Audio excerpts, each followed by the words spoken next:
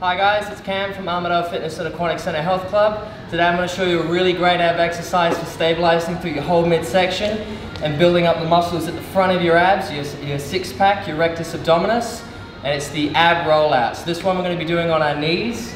Safety tips for this one is to make sure that you keep your core stable the whole time. So you want to roll your hips back. That's going to activate your midsection, it's going to activate your abs.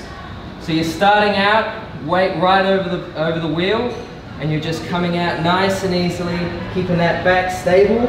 And what you want to try and do is make it feel like you're pulling your knees in. So I'm pulling with my abs, I'm not trying to pull with my arms.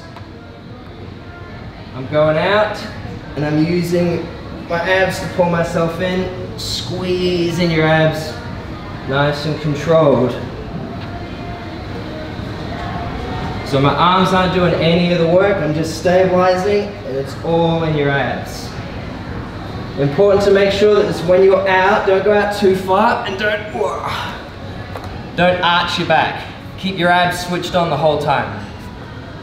So if it's your first time trying this exercise, make sure you get your advice from your medical practitioner. If you need any help at all in the gym, make sure you grab one of our gym instructors to help you out.